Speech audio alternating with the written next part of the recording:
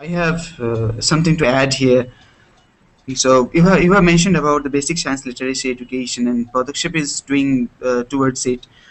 So we are going to start a big project. It's open teaching project. In that project, we aim to make various teaching materials online for the benefit of students.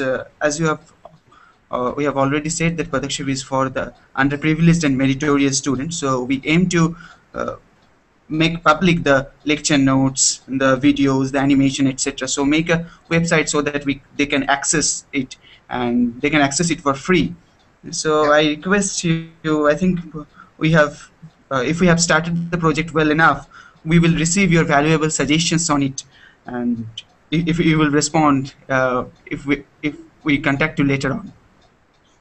Yes, I'm very interested in this. Just from my own perspective, I have worked very hard to get the Australian National University to join edX, the edX collaboration, which are one of these Yes. massively online open courses. Now, these are generally speaking meant to provide courses at the undergraduate level, and we will do that, and our intent is to keep those free. So it will fulfill the need for people at that level, people who are, have essentially undergraduate or working on undergraduate degrees. But I have the belief, and I am trying to get support here to translate that same platform and do classes at the high school level and potentially even elementary school level, because the platform is a platform and you can do almost anything with it.